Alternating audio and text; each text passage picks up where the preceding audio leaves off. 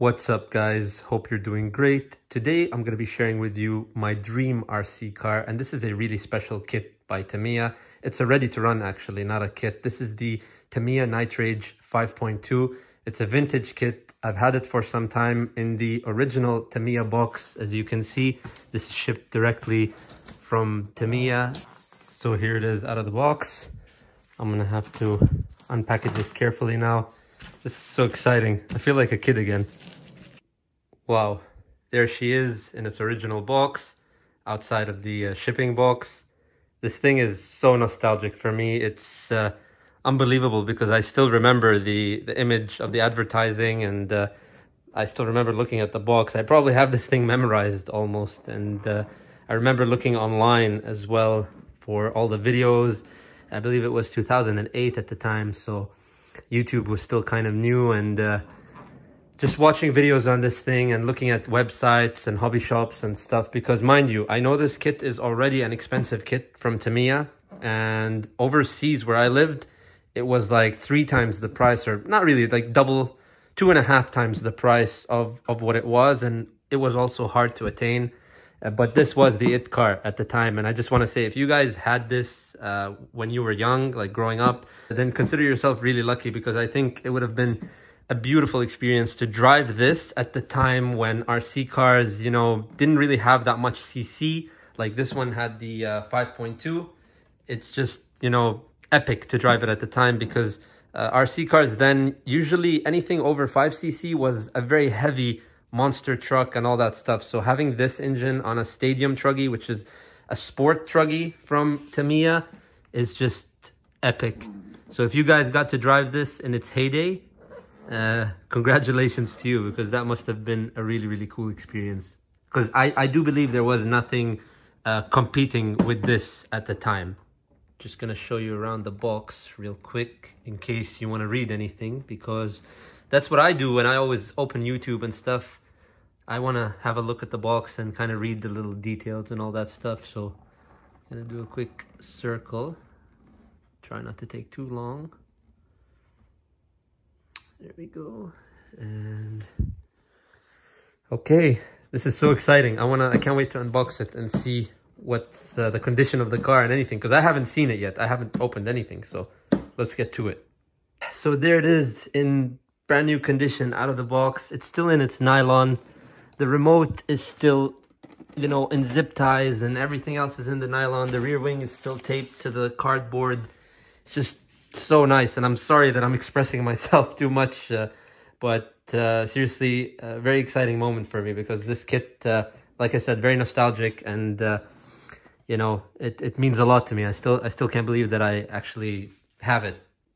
Okay, so I removed the wing, and I thought you need to, normally with RC cars, you need to kind of remove the pins to remove the nylon, but with this one, it seems like it just comes off on its own from underneath. I like that actually, it's easier. There she is with the wing on. Man, this thing, I can tell you from just the beginning of looking at it and feeling it, it does not disappoint. Can't even imagine how cool driving this thing will be. So nice, really. Look at that.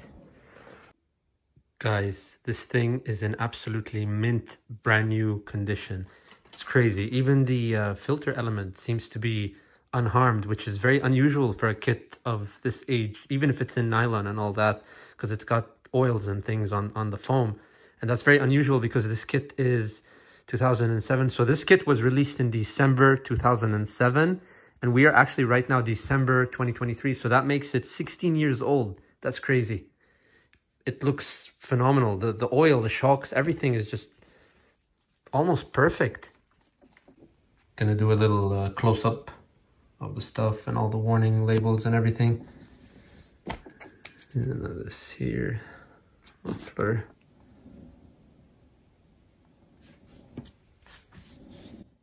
Honestly, I think I'm even going to run it not on a 2.4 gigahertz system. I'm probably going to use the OEM crystal set that it has here. I might just keep the antenna short. But anyways, it's drilled, it's pre-drilled, so I'll just put an antenna on it. They did use a kind of like a plasticky exhaust, which I don't know if it'll hold up in the long run, but again, this is how it is, brand new, and I'm going to leave it untouched as much as I can, this kit. Even when I run it, I want to run it in its original form. There is a rare 2-speed option, which I really need to get my hands on, but I saw one on eBay. I think it was like $600 just for the 2-speed on this thing. And yeah, it looks great. Let's see it from underneath. Nice.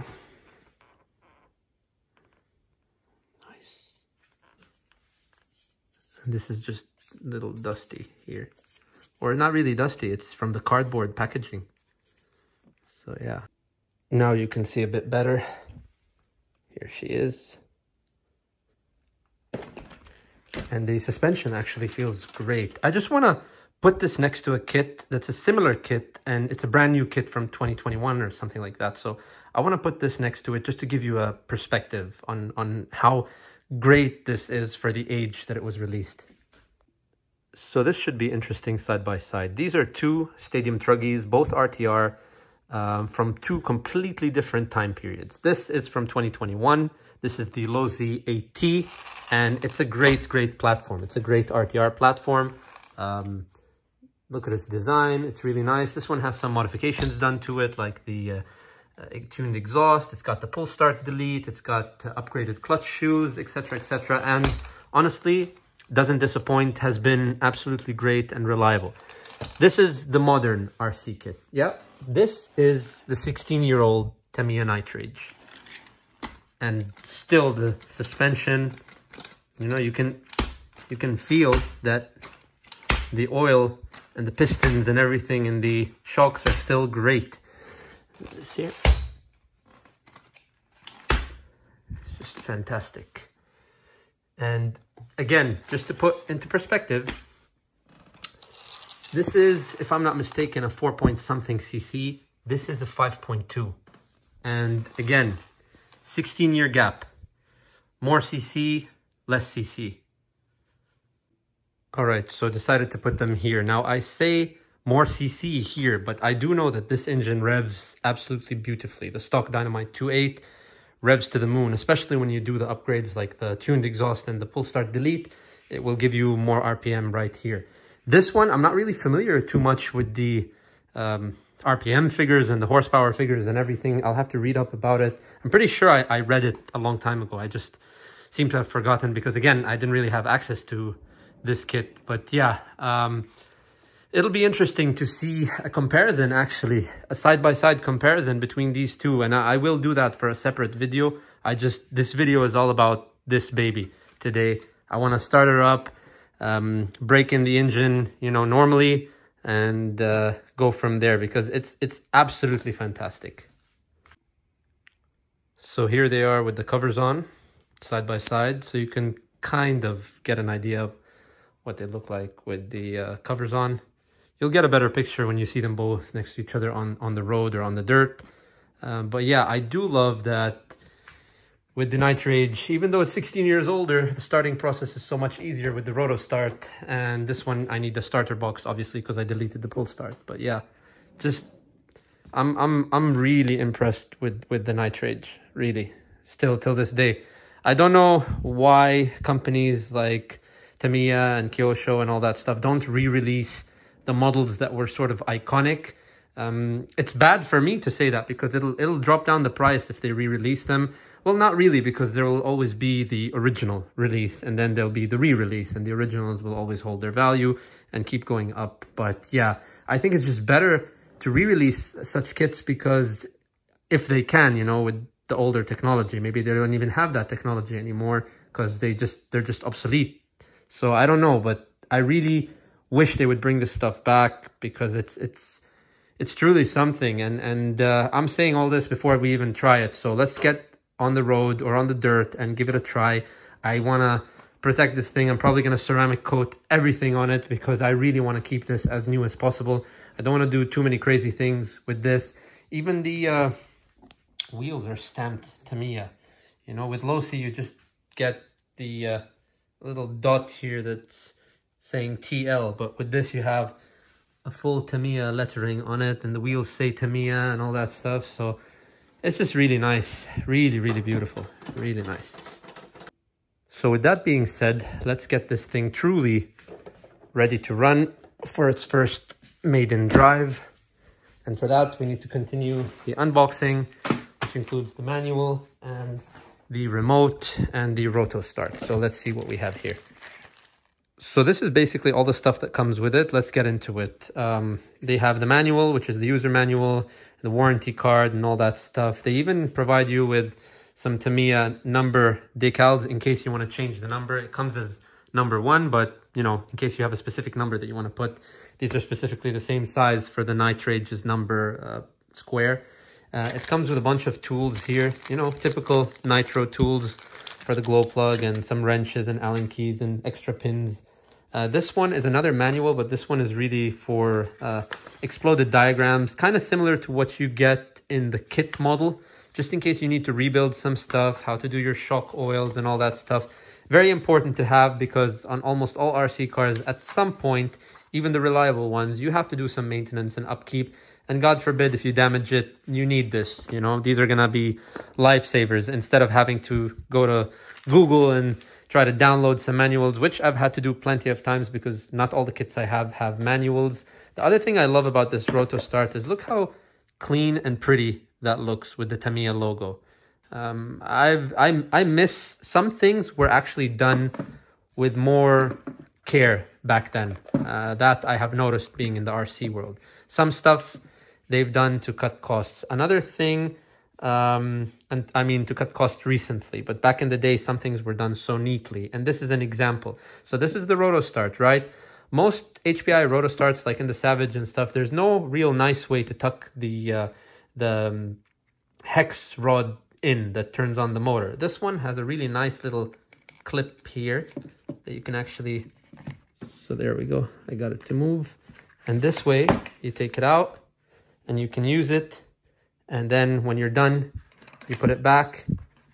Let me show you guys. And then you close this right there, and there you go, and you tuck it away and you put it back, oops, in your nitro box. Just really pretty, and it's branded on both sides, which is really cool.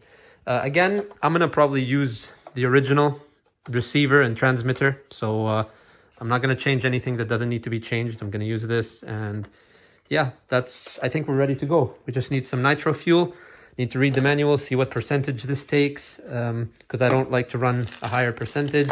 And without further ado, enough talk, let's go run the kit.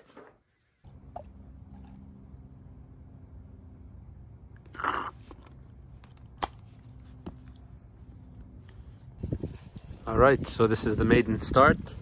Suddenly got very windy and pretty cold. I don't really have a preheater. I need to kind of invest in one of those, but I just let it warm up on its own. So let's see.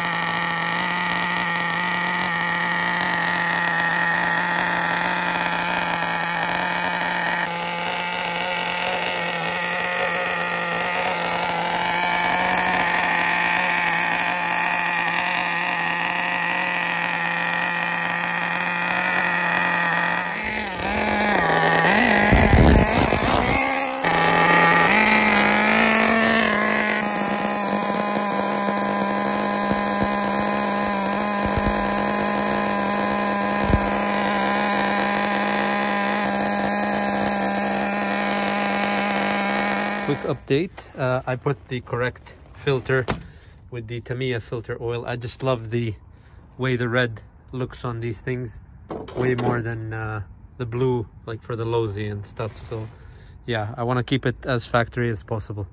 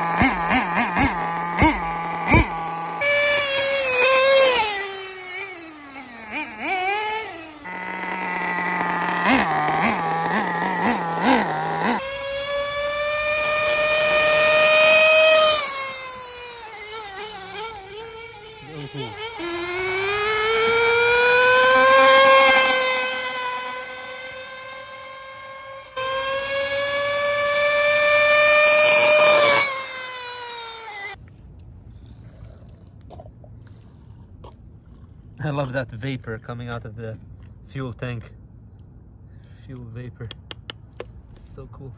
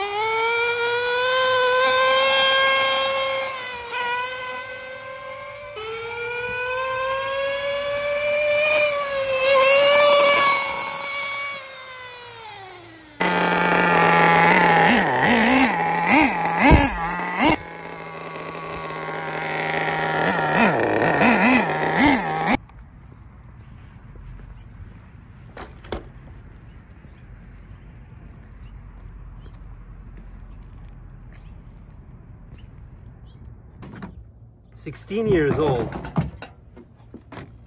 and it drives magnificent. What a beautiful machine, really. I met my dream RC car. This is my RC hero when I was a kid, and I'm not disappointed at all. 16 years later, and I am not disappointed. I don't know why companies like Tamiya discontinue such kits like this, or they don't even make remakes for them. I think they really should. I mean, they brought back things like the grasshopper and the frog, and those things are amazing, but honestly not to be compared to that. I love driving the frog and the grasshopper, but the electric is just cool as a nostalgic figure. But this is not just nostalgia. This is nostalgia as well as performance and driving, and 5.2cc. It's fantastic, really. It can keep up with a lot of the race Truggies of today in terms of power. Obviously the suspension and the chassis is not fine-tuned for pure racing. This is more of like a basher, but can handle the track. And with regards to the shocks, just a few adjustments would make them you know, race ready. They're great for what I'm doing now, and even a little bit of off-roading is fantastic. But if you want to hit those track jumps and whatnot, you have to really thicken the oil inside, maybe change some springs, and you know, mess with the height of the shock and the preload. But all in all, this car is just fantastic. I'm not disappointed at all. If anything, I'm beyond impressed as how this thing drives, really. It's just great. It's freezing cold right now, as you can see by the vapor from my mouth, but it's still idling great, and it's not a special glow plug in here or anything. It's the standard number 8 OS 8 glow plug. The glow plug on the Tamiya was the N4, I believe, that came with it, but it went bad immediately. I assume that's because it's 16 years old. The only things I really had to change on this were the filter foam, because the filter foam was preserved, but it almost disintegrated very easy, so I had to replace that. Used the original Tamiya oil on the filter, and the N4 glow plug on the Tamiya engine I had to replace with the OS number 8, and it just is fantastic. And I'm not running a special kind of nitro either. I'm running 25%. I'm not going with the race fuel 30%. I'm doing the VP 25%, and it's just holding its own. And it is really cold. Like, I shouldn't be able to put my hand on the engine for this long after some pulls like this. But yeah, let's do one final pull and then get out of here, because it's getting really cold.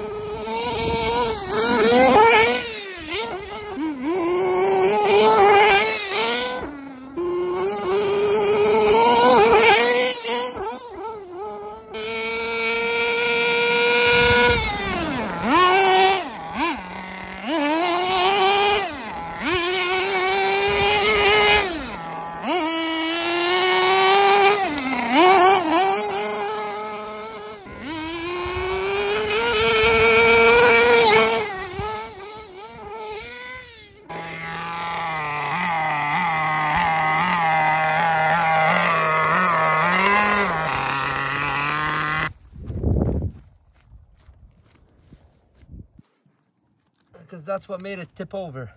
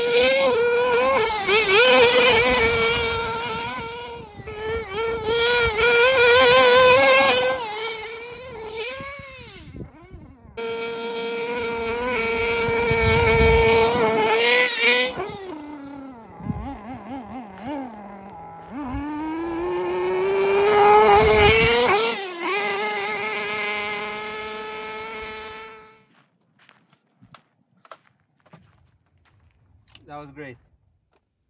I already know some of you might be thinking, Nabi, you have a real race car and you've driven all these cool cars from Ferraris to Lambos, etc. Why the hell do you spend so much energy, time, and effort and money on RC cars? Honestly, if you didn't get it by now, you're probably not going to get it. But the level of passion some of us have for, this sport and all its scales, I can't even explain it. So it's just when you love something and when you're really passionate about something, it doesn't matter what size, it's just incredibly easy access to fun and pure joy. I know driving a real race car is probably the highest level of euphoria and physical dedication and all that stuff, but these things also, I've said it before and I'll keep saying this almost every time, everything translates through the scales from one to another. So I learn a lot from this stuff that can also be applied to the real thing. And I learn a lot from the real thing that can also be applied here. It's just something, when you're passionate about something, again, it's hard to explain. A lot of you people who are watching this video are probably already like me, so it's not going to be difficult for you to understand. But I know some of you are going to watch this and be like, what the heck is wrong with this guy? What is he doing when he has access to the real stuff?